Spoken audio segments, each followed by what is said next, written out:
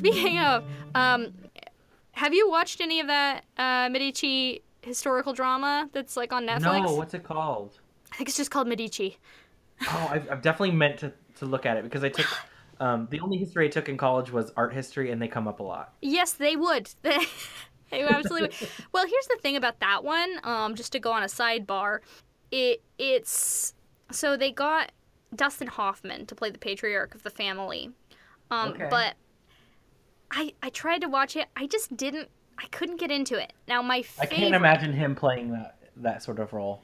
Yeah, it's well, and the thing I think through the series, it takes place actually after his death, and so like all of Oh, his okay. involvement is So it's like like flashbacks to flashbacks. when he was Okay, that alive. doesn't sound too bad. But I mean, here's the thing. My favorite historical drama series is The Borgias. Not Yeah. Borgia, the other show about the Borgia family that aired like exactly the same time. Really, really weird. But The Borgias, in which, why can't I think of the voice? The guy who played Scar in Lion King. Oh, yeah. Jeremy Irons. Yeah, yes. In which Jeremy Irons plays the patriarch of the Borgia family.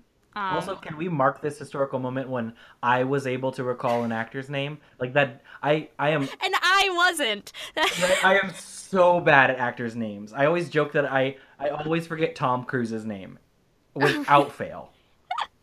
That's good. But in this series, Jeremy Irons plays the patriarch of the Borgia family, who eventually becomes pope. It's a really great, twisted little show. Very fun, very silly. I love it a lot, and it got canceled very prematurely. It makes me cry.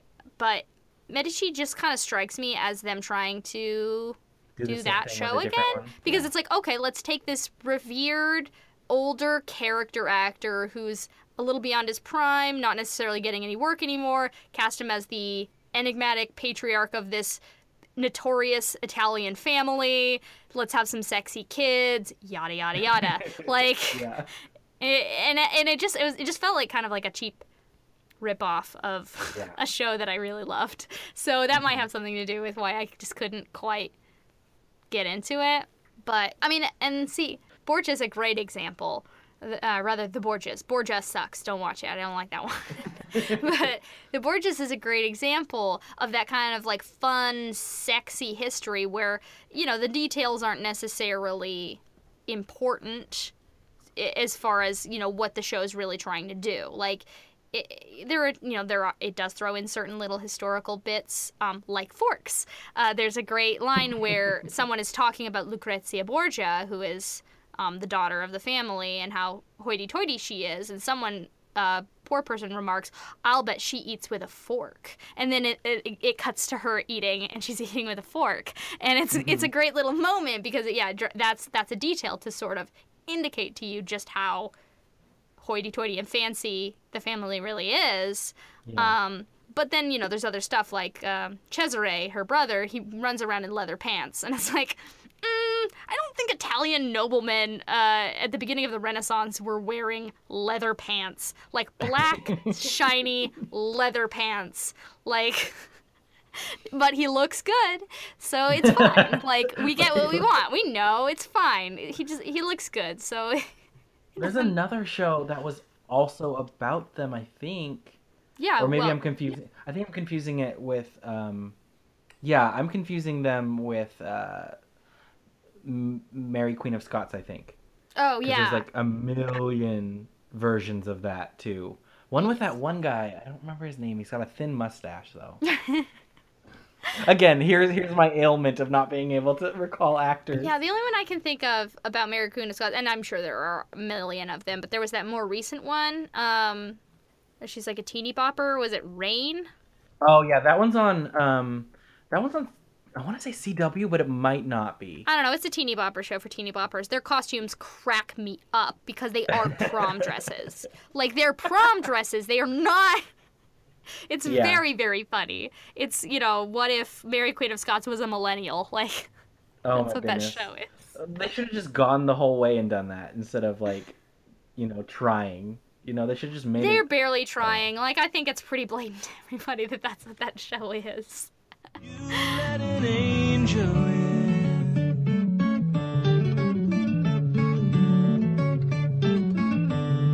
Sherlock Also, he's never been blonde since this movie, so maybe that says something. He's separated himself from that persona. He just can't be blonde, otherwise there's like a creepiness level. Yeah, well, isn't that his natural hair color? I'm not sure. I know he doesn't naturally have dark hair. I'm pretty sure he does have light hair. I think Tom Hiddleston is naturally blonde, but I get them so mixed up. Yeah. Fair. It's fair. Yeah, I'm pretty sure Tom Hiddleston does have light-colored hair normally. But I'm pretty sure Cumberbatch does too. I'm not sure. Not important. Who knows? Leave us a comment on the YouTube video if you know. If you know what their natural hair colors are, please, somebody help us. You let an angel in.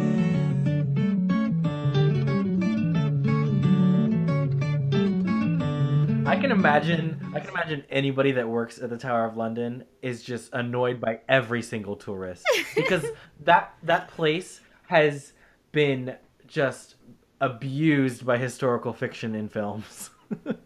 Yeah, it has. Like, even its name, in my opinion, is really not a great accurate name for the building itself. Like, it's not that tall, so I don't imagine. I mean, it is there's a tower. It's a castle that's a tower. Kind of. It's like Kind of. 3 stories. No, it's not. It's much bigger than that. I've been there. Well, when I imagine it, it's smaller. Well, it's pretty big. It's definitely a tower with a wall around it. But no, I mean, it's certainly not the big thing that everybody imagines it to be, especially, you know, people who aren't from there, people, you know, Americans, They think about the Tower of London and think some kind of sprawling, crazy dungeon, and it's like, no, it was just a small castle in London. Or they confuse it with Big Ben. Yeah. One of those two. Which, I mean, if I didn't know better, I probably would myself. You Let know? an angel in.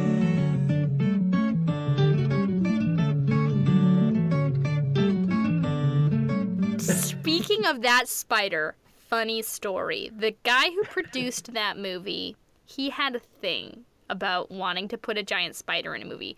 It's very clear that the only reason that giant spider is in that movie is because this producer wanted to put a giant spider in a movie. Previous to working on Wild Wild West, he was producing an ill-fated Superman movie, never got made. He tried to put a giant spider in that too.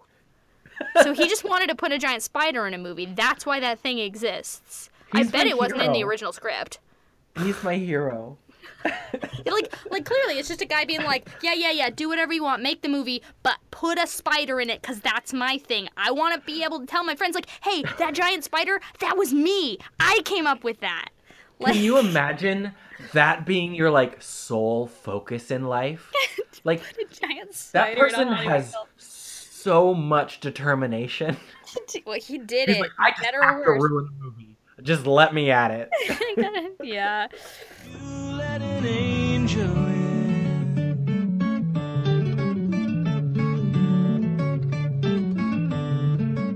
Yeah, and there's that just really uncomfortable bit with the Asian woman. Ugh, don't like that.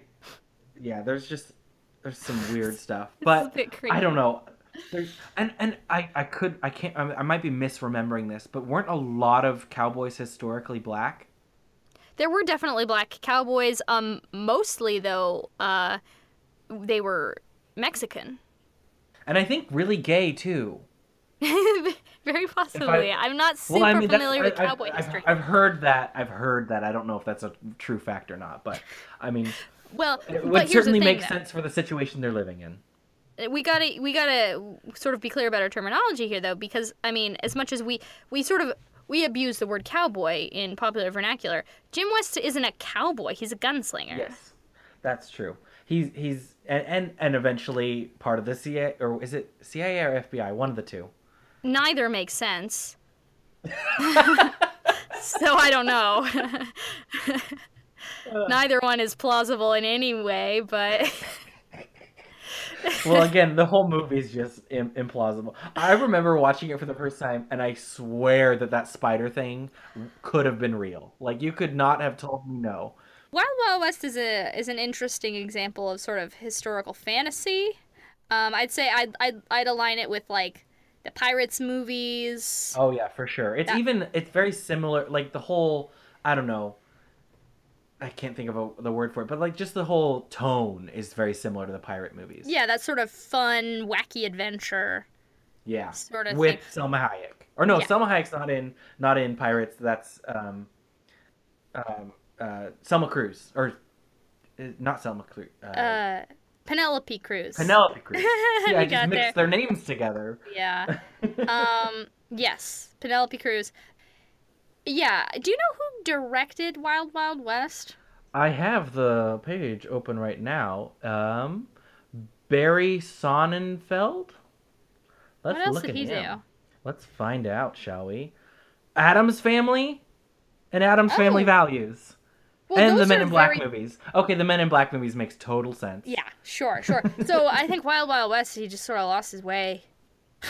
I mean, I would personally say it fits his aesthetic, Sure, it fits but his aesthetic, but it's just not really up to it's definitely, standard. yeah. It's, Because with, like well, I mean, are all the Men in Black movies gold? No. the first one is though, Wild Wild The West first couldn't one even is attain gold. that with one movie. Both, But both Adam's Family movies are absolute gold. Nothing they wrong with are. them. They're perfect. Yes, never Um, insult them in my presence. They're perfect he also movies. did Get Shorty, which I've actually never seen. I've heard good things though. Yeah, it's critically acclaimed. So, he was So he also just a cinematographer for the Coen Brothers. oh well, they have good So he knows what he's cinematography. doing. Yeah, Yeah, he clearly knows he what he's does. doing. Wild Wild West just sort of happened. I mean, I will say, I think every Men in Black movie is better than Wild Wild West. As much as I enjoy that movie, all the I Men in would Black probably movies are better. I didn't absolutely love the third one. I would probably say the third one is below Wild Wild West, but the first and second are definitely miles above. Yeah, we can agree Although on the second that. one's kind of weird too, but I like the second one. The second one has a lot of heart, I feel like. It's a functional movie, is what it Yeah. is. Whereas Wild Wild West is definitely not a functional movie. No, it An isn't. angel in.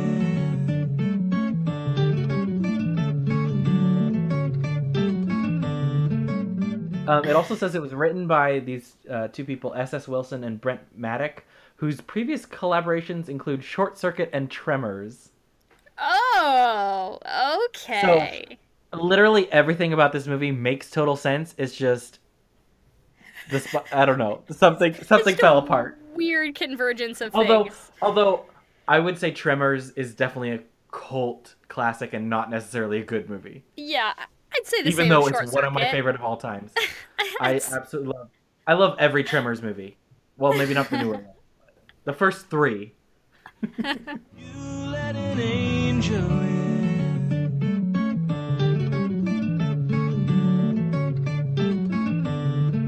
Yeah. But I think a big part of why it's not doing well is because nobody cares about Charlie Hunnam.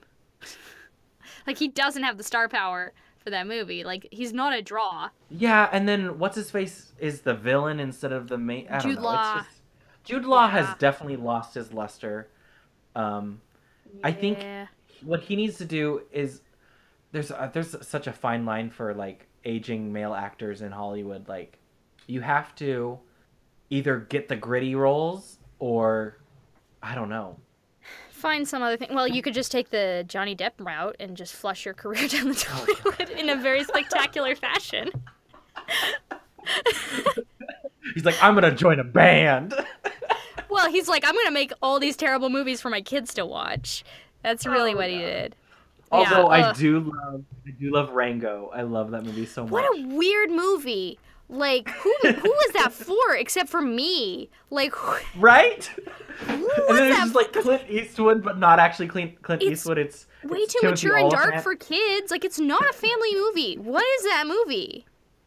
I think what happened with that movie is they were trying to do the whole like, oh, it's a kids movie, but it's gonna have jokes for adults, but they went too far Way with too that. far. Like, kids are not, And they're gonna be and upset by that movie.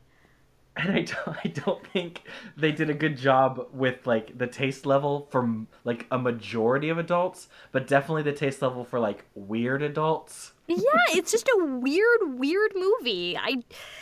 It's fascinating. I need to go watch that again. I love that movie so much. Yeah, I haven't seen it in a while, but It's it's got like good. Abigail Breslin as like a possum or something like that. I don't Ugh. even remember. I just remember Bill Nighy was the snake. Oh yeah. Well, okay. That casting in that movie is so good. It is. What a crazy movie though. Like with like Fear and Loathing in Las Vegas references and Right. like And then also like Clint Eastwood stuff and like Western. It was just amazing. a bunch of stuff kids are not gonna get, and not in like a oh haha they just won't get it kind of way. Like in a like they're gonna be confused. Right. They're gonna watch this in 15 years and be like, holy shit. Oh yeah, but like yeah, they just don't know what's being riffed on, and there's a lot of riffing happening. Almost constantly. Yeah, crazy movie. And also, it's beautiful too. It is really interesting looking. Really What a crazy. strange movie that should not exist. Yeah, I would definitely. I mean, it fits with what we're talking about too, with Wild Wild West. Like, neither of these weird Western movies should exist. Sharp teeth,